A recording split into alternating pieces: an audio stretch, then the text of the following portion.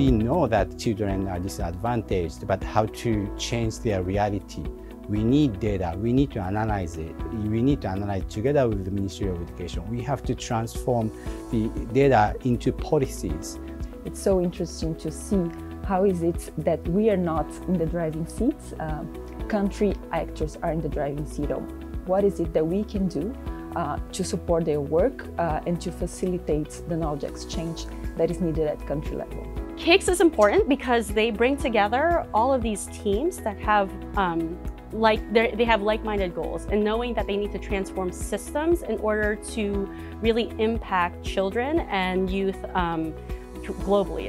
Because for the very first time, we've got a program that has taken a very strategic and a very bold step to ensure that actors in the education sector are able to exchange knowledge, are able to share what is working and what doesn't work,